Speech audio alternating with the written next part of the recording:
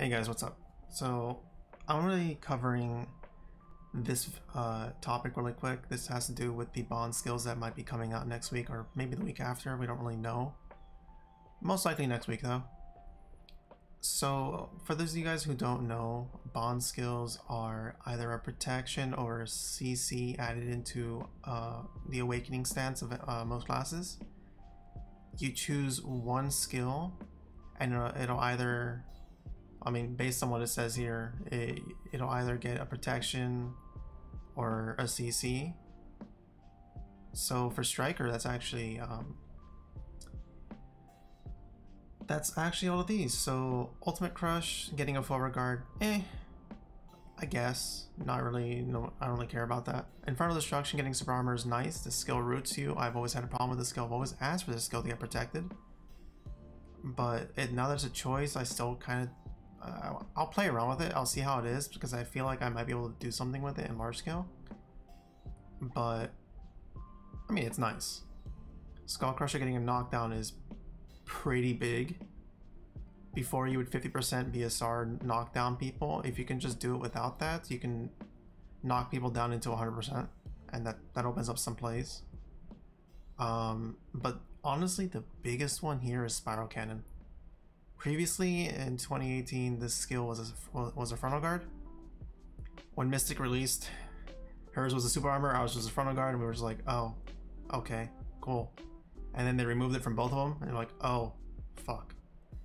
So, now that it's a super armor, pretty nice. That opens up so many plays for us in large scale, and it's a protected engage. We can never have enough of those.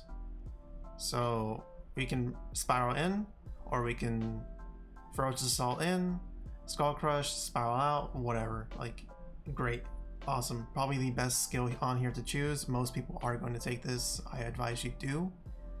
But if you don't, I mean, you can always try out skull crusher and infernal. The other two are kind of whatever. Endless explosion getting frontal guard, nice. I can see it being used, but kind of whatever. And Rampaging Prairie getting a stun, I can also see it getting used, but most classes have ways to get behind you, and Rampaging is only a frontal guard, so kind of risky. I mean, maybe some people will find use in it, but I don't really see it too much. So yeah, definitely the one you want to be picking up here is super armor on Spiral Cannon. That is the end all be all. Like, that's great. Some other changes that they did for Striker. After doing your flash step, knee hammer, or hidden claw, you can do twisted collision much more smoothly, which is really nice. An awakening kick, an awakening tornado kick has been changed in a way so that it doesn't happen when you do skull crusher. And you can also use it after guard race training, ultimate crush, and endless explosion. Honestly, I locked the skill, so it doesn't have anything to do with me. Yeah, honestly, tornado kick's super whatever. And the PvP damage of Skull Crusher has been increased by 7%. Alright, I'll take it. Some cool succession changes.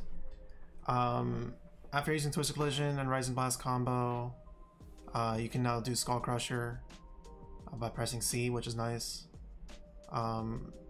The PvP damage of Rage Hammer was increased by 13%. Succession Rage Hammer was increased by 13%, which that skill already hurt pretty, like, it did some pretty good damage, but more damage is always nice.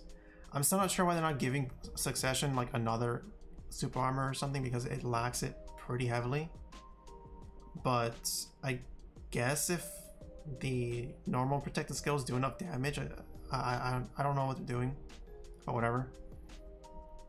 They also increased the PvP hits by Flow Bombardment, Final Blow, Ankle Hook, Martial Diva, and Wolf's Hunger by 1 in PvP. This helps out 1v1s, but most of these skills are unprotected anyways, so you're not going to be using them in large scale or any kind of group scenario. And you now gain shards quicker while using Crouching Wolf in Succession, which is actually kind of nice. Yeah. Honestly, my thoughts on this is really going to help Striker a lot. Like, this, I mean, these three right here are the ones you're gonna want to pick, and this right here just just increases our large scale potential by a lot. Any one of these are good. Obviously this is the best one. Like, this is obviously the best one, but this isn't too bad. Oops, this isn't too bad, and this is not too bad at all. Especially now that this skill also got a down smash, so not bad at all. This also can help you out if you sometimes hold on effort too long whenever you're engaging after you use Skull Crusher. You can just go from Skull Crusher, Skull Hammer into Infernal Destruction, be protected, and you're kind of like, whew, I'm not dead. But yeah, best skill here. Now, every class is getting these, like Mystic, Lawn, etc, etc. Like, they're all getting these in their Awakening. So expect a bunch of classes to spike up in power. For example, Mystic is also getting hers on her Spiral Torpedo, which is kind of huge.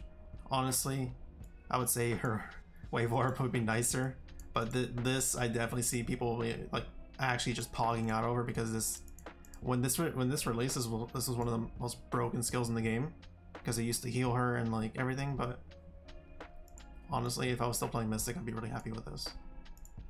But yeah, my overall thoughts, I think this is an okay change. I definitely wish our Awakening Grab was protected. Like, if they would replace Ultimate Crush or Endless Explosion with giving our Awakening Grab a protection, I would actually just play around with that, just because I like rampaging into people and grabbing them and just dragging them to the ground. I especially love doing it to wizards because it's fun as hell to do. But I mean, we're not getting it protected, so sad face. But overall, I think this is going to add a very weird dynamic to the game, where you're not going to know what people are running. Like, let's say you're 1v1 in Mystic, you're not going to know if they're taking a Bound on Sea Barrier, or if they're taking Spiral Torpedo Super Armor, or like, I don't know, whatever else. Or same thing with Alon, like, you're not going to know which one of these is protected now, which kind of really creates an awkward scenario for 1v1s, and even large scale to a degree.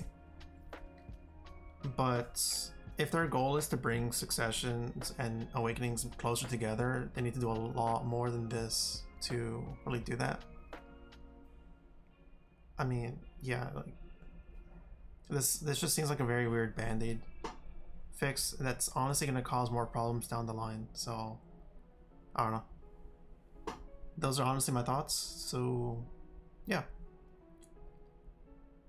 if you guys enjoyed the video, please give it a like, subscribe, comment down below what you guys think. Would love to hear. And yeah, I also stream on Twitch Monday, Wednesday, Friday, and Saturdays from 8 p.m. now that I go back to work, so yay. Saturdays I stream from 3 to the end of Siege if you have a Siege. If not, then I end before Siege. But yeah, if you guys also want to discuss things related to Striker, come join my Discord. I'm always down to help people. I have a few members in my Discord who always help out and answer questions, and yeah. Peace out, guys.